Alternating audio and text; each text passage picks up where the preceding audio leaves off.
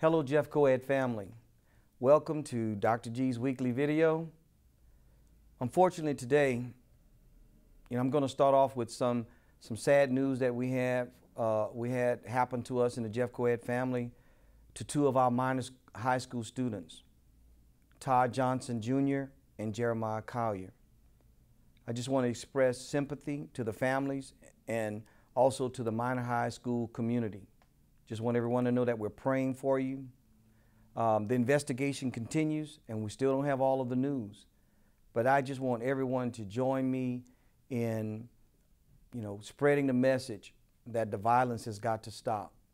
We lost both of these young men to gun violence, and it's senseless, and it's two lives that we can never get back.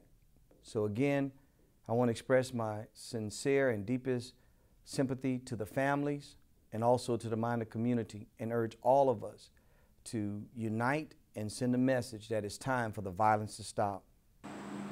Bus Driver Appreciation Week was this week. I want to say a big thank you to all of our bus drivers, our aides, our mechanics, because we know that there are times in which you have to be bus drivers on a daily basis. You guys have transported close to 15,000 students daily to and from school and have over 500 routes, and that's morning and afternoon included. And I just want to say thank you for getting those kids to school. Thank you for your service to our children, to our families, and thank you for being a part of JEFCOED family. At the board meeting, we recognized a great group of young men, state champions of wrestling, Mortimer Jordan wrestling team. And I want to just say I met all of those students and their coaches and also the parents, the parent volunteers. I want to say a big thank you for everyone, and young men, thank you for representing us well.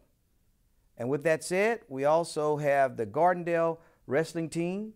They were champs in 2020 and 2021, and we finally got a chance to recognize them at the board meeting this week.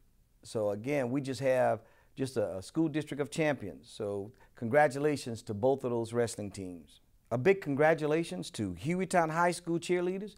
They competed at the UCA National Cheerleading Championship recently. They finished as the sixth best team in the nation. I just want to say a big thank you to you guys for not only representing us at the state level, but at the national level. And also making a national competition was Fultondale and Corner. Congratulations, everyone. Congrats to a group of student musicians at Pleasant Grove High School. They were offered more than $300,000 in band scholarships from Alabama A&M University. Congratulations to you and good luck in your future endeavors.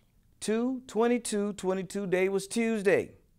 We're going to leave you with some photos of how everyone around the school district celebrated the TWOsday.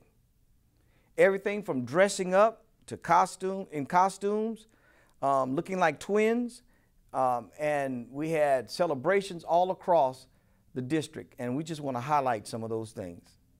Thank you, and have a great weekend, everyone.